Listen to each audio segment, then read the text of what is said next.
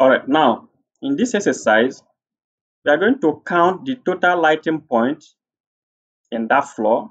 I told you in the previous exercise, we are going to start from our first floor.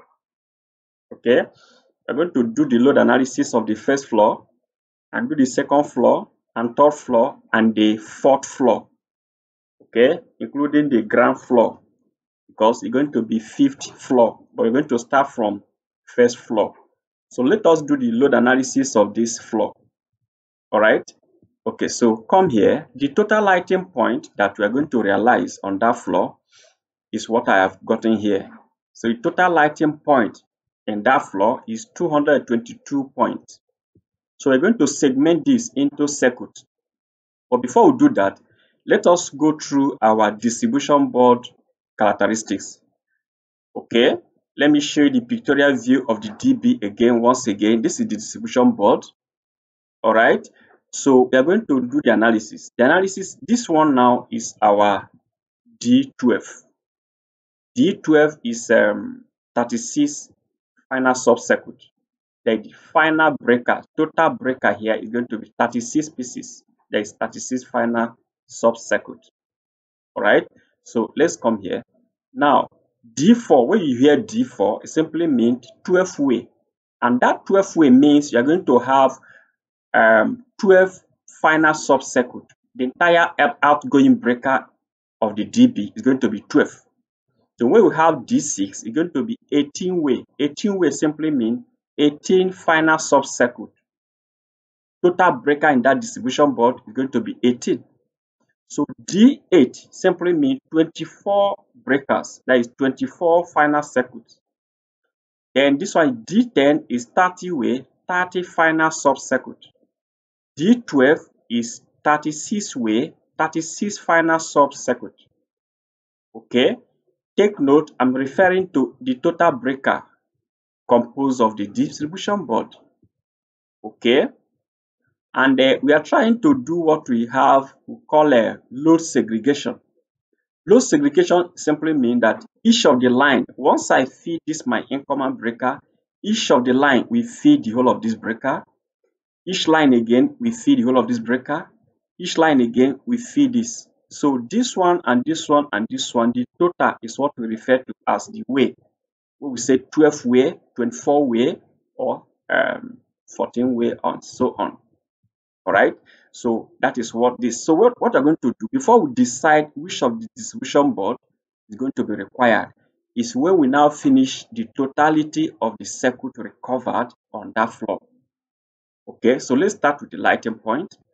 Now, the entire circuit I have on that floor for the lighting system is going to be 222 points. So let me segment this into circuit.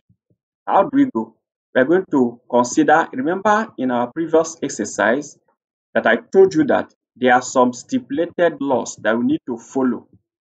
Okay, so before then, let's see how we are going to go about the point. Each lighting point, like I told you, is going to be 100 watt.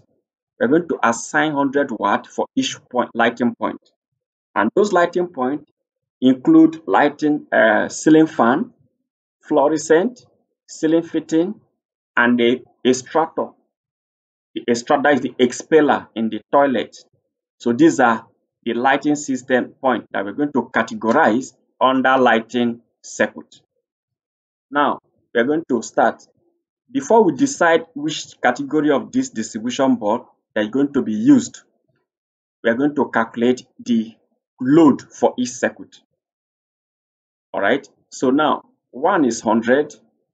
Let's try 15. Let's see what we're going to get. Let's now assume that each point is going to be, each circuit is going to be 15 points. All right. Let's use 15 points as a case study. So let's say 100 watts belonging for each point multiplied by 15 points. Further multiplied by a factor set aside. I told you about this factor to augment starting current of discharge light system, fluorescent system, ceiling fan. These are the associated lighting system that will add this factor to augment their power loss from starting. So we're going to now multiply this the whole of them. I'm referring to this as a point for each point, as a wattage for each point. This one is the total point of the circuit that I've gotten. Then this one is a factor set aside to augment the lighting, the power loss for the switching systems. I'm going to divide them by the voltage, and this is what I get. So I divide it by 230. I want to know the total power, total current. Total current now is 11.73 amps. So this is what I have as my um, total current of the circuit. So we are going to put it here. Okay, so this is what I have as my current for the circuit. All right, so we are going to say, okay, which of the MCB size is going to take this? We are going to now use 12 amps. All right, we're going to use 12 amps because this is not a standard MCB size. This is not a standard breaker size. You cannot get this, okay, as a default breaker rating. Rather, we can get 12 amps. But 12 amps breaker is not common to get. But we can get 10 amps and we can also get 15 amps. But if we get this as a power, we cannot go and use 15 amps. 15 is far from this. But we can use 10. So when using 10 here, we're going to reduce the number of points here before we can use 10 amps. So let's say we reduce this to be 13 amps. Let's say we are using 13 points. So let's put up the calculation again. So get a calculator. So let's say 100 times 13 times 1.8. We are getting this divided by 230. So we are getting 10. So we are okay, we are good to go. So we can now use 10 amps to protect that. Okay, so in that case, we can choose 13. We are using 13 points for each circuit. I don't know if you get this point. So we are getting this as our current of the circuit.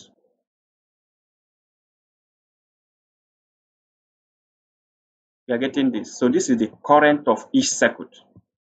So this one, we can accept this. We can use 10 amps to protect this. We can ignore this because we have added 1.8 already.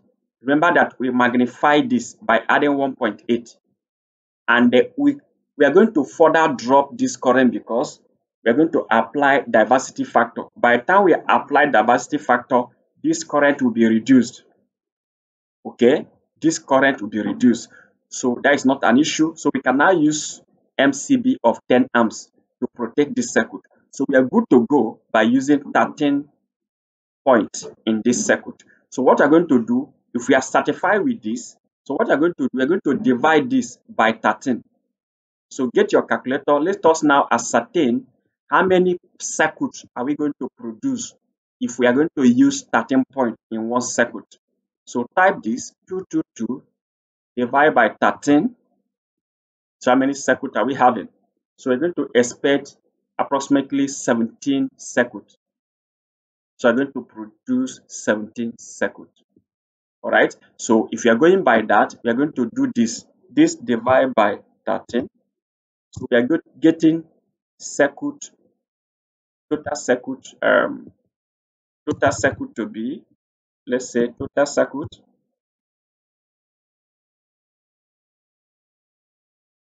All right. Now we are done with our lighting load demand. The load demand for our lighting is this. We have gotten the total point to be 222. We now divided by 13 because we choose to use 13 points for each circuit. And they have you are aware on how we recover 13 points, how we are able to use 13 points to divide total points. So our total circuit in the floor, in that first floor, is 17 circuit. Okay, 17 circuit. Now this 17 circuit, we are going to keep it and also go to our power point, our power circuit and our ring circuit.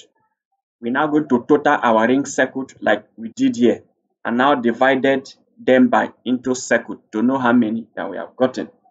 Then from there, we're going to now decide the distribution board that is to be used. Okay, so we have gotten total circuit for lighting. So we're going to go to ring and also ascertain the total point of the ring and divide it by circuit to know how many ring circuit that we're going to get. After that, we now go for power circuit to count how many power circuit that we need before we now decide the distribution board that we're going to use. After applying, remember, we're going to also apply 25% before we decide distribution board capacity to be selected. We're going to apply 25% of whatever thing we have, whatever circuit that we have gotten. We multiply by 25% to get the distribution board sizing. All right. Okay. For instance, let me give you example for those of us that are not familiar to wiring installation. Supposing I have 12 circuit. I have 12 circuit, for instance. For me to know the circuit, the distribution board that I'm going to use in this 12 circuit, I'm going to say 12, get your calculator. I'm going to get, say 12 times 1.25. So that is going to be 15. So by adding 25% to 12 circuit, the total circuit is going to be 15, no more 12. Remember, I told you that we're going to add 25% to whatever circuit we get. Before we decide the distribution board size, we're going to add 25% to your circuit. So if I do that, let's go again. If I have total circuit of 12, I'm going to say multiply by 1.25. That is to add 25% to that. So what I'm going to get is 15. So that is 15 circuit. So if I have 15 circuit, for instance, after adding 25%, I now have 15 circuit. If I have total of 15 circuit, now come to your distribution board analysis. Which of these ways matches this 15? That is 18. So I'm choosing D6 because my circuit is 15, but here I have 18. I have gone beyond 12. The next is 18. So I'm using D6, that is 18 way. When I use 18 way, I'll now load my DB with 12 circuits. I'll be left, 15 circuits. I'll be left with 3 circuits extra. That 3 circuit plus the one I've added already, okay, the extra 3. So I'm going to be left with 6 circuit spare in distribution board. I hope it's clear.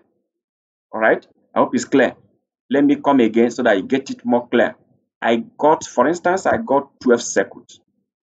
I'm going to add 25%. What is 25% of 12?